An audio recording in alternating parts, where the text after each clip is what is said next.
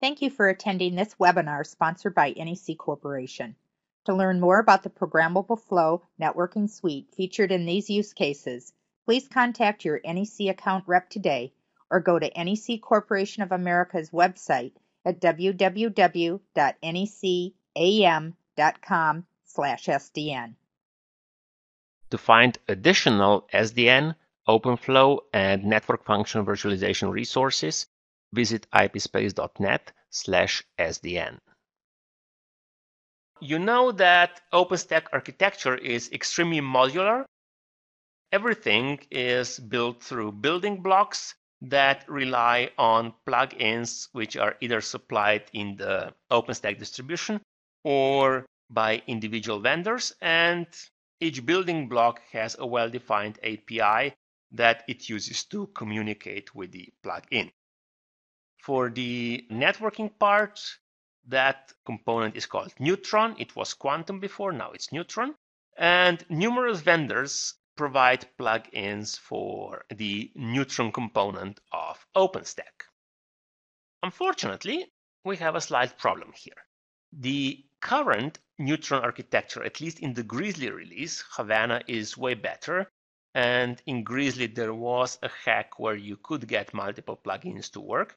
But most Grizzly deployments would use a single Neutron plugin, which means that you would usually use the vendor plugin, and then the vendor has to reinvent all the hardware and software wheels and control their switches as well as the hypervisor.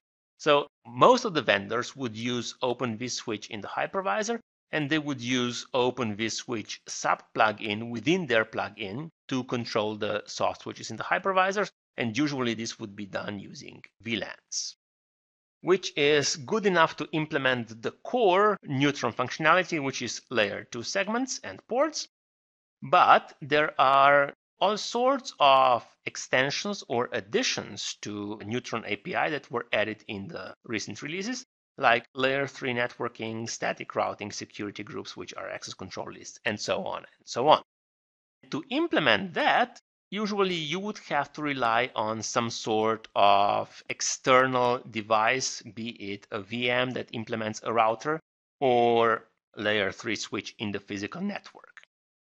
What you can do with ProgrammableFlow, which implements most of those features, is you can connect ProgrammableFlow to OpenStack deployment, and ProgrammableFlow would control both physical and virtual switches.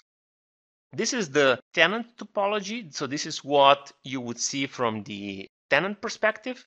You can have multiple bridges, which are layer 2 segments. You can have a router. You connect VMs to the individual ports on the bridges, which, as I said before, are layer 2 segments.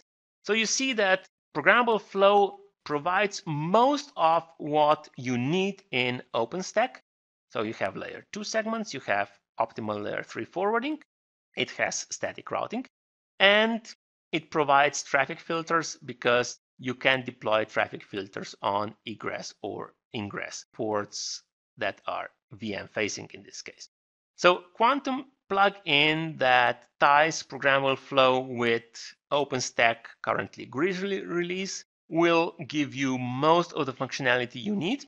And the beauty of this approach is if we go from the hypervisor with OVS to the physical switch, to the physical switch, to the physical switch, to the hypervisor, you don't need VLANs, at least not in the traditional sense, between the hypervisor and the physical switch, because ProgrammableFlow controller already controls the OpenVSwitch in the hypervisor, and so you get the benefits of path-based forwarding end-to-end.